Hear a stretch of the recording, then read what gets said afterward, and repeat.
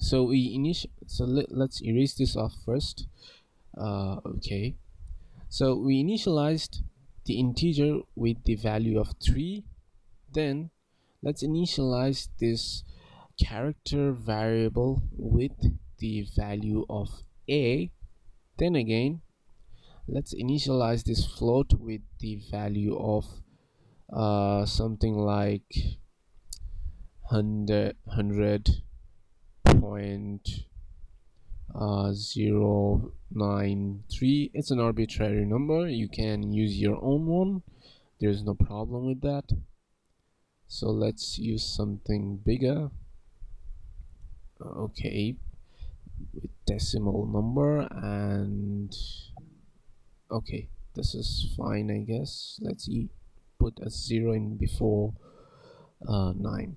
So we have all those variables initialized. Now let's have a look.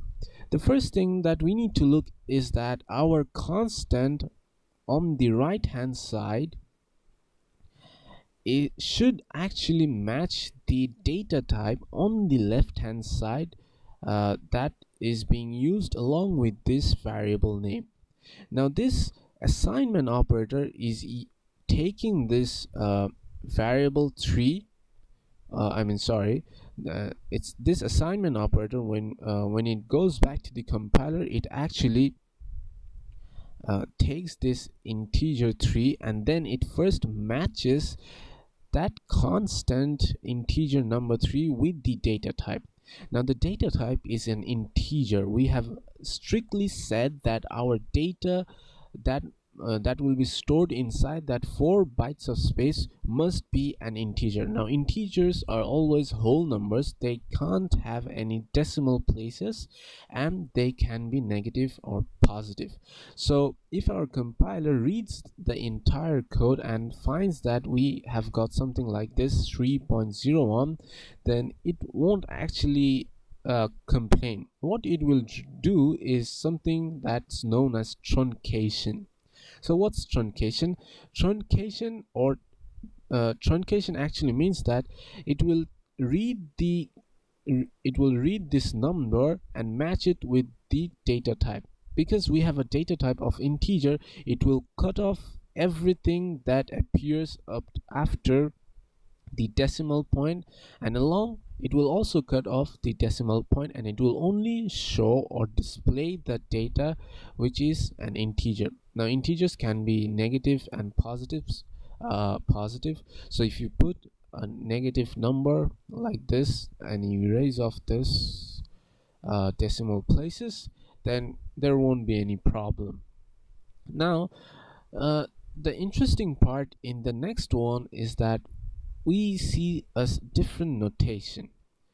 So this notation is essential because we are actually going to tell the compiler that we want a character that will be stored inside the 1 byte of space inside the RAM. So a character will always be something like A or B or C or D or F or Z or X or Y or something like that. So these characters, I mean, you also have characters like, your brackets, curly braces, question marks, then great ampersand symbol, then asterisk symbol. All those symbols, or hashtag, or sometimes it's also known as the pound symbol, these are all symbols. Like if I put something like this, or if I put something like maybe this, so this at the rates is also, this at the rate symbol is also considered to be a character inside the computer or inside the machine. Now this is interesting because when you try to, if you look up at Google, it will show you something like this. Or if you try to look up behind the scenes what's going on, then if I actually if I initialize the variable C with the alphabet A, then behind the scenes it will go to the compiler and it will convert this a into an integer. So if you look up on Google, you'll find a is equivalent to something like 98. So every symbol that you have inside the computer in any language, in English, in Cyrillic, in any other language, the symbols are always represented with an integer number. So A has an equivalent number of 98. I guess B has something like 99. Then C has something like 100. I might be wrong, but uh, all these characters have their own distinctive integers assigned to them. So these integers, they are all decimal values. Decimal values means that you might get confused that because I am actually discussing decimal values in here, then I'm also talking about decimal when it comes to integer. Now, what happens behind the scenes? When I assign a to this variable c, my computer don't actually understand what's an a. Remember that every machine or every computer can only understand binary digit, which is 0 or 1. So every letter, every word is made up of strings of these binary digits, which are zeros and ones, to make the computer understand. Now this integer, which in mathematical term is also a decimal, integers can be written as something like this, right? So in our daily perspective, this 98 is a decimal number. So this decimal number will be converted to something like this. So our compiler behind the scenes, after we assign a to the variable c, uh, from this step we have let's actually have a look from the beginning. We have assigned the alphabet a to the variable c.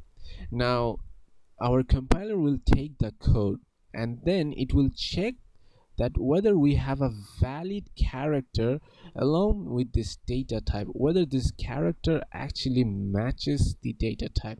If you put up something like this,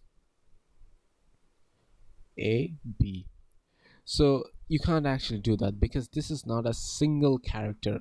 Your behind our compiler will actually complain because this actually becomes a string, not a character. So this is not applicable. So whenever you want to store one single character inside this char or car data type, then you must always put one single alphabet or one single symbol inside single quotation marks. So that's how our compiler actually recognizes the characters and then it matches it with the data type to ensure that the character is valid, and then it passes this to our machine so that our machine will understand. Now before our machine can understand what is that a, it will have to convert, which means our compiler will have to convert this alphabet a to a decimal number like this. So the decimal number is 98.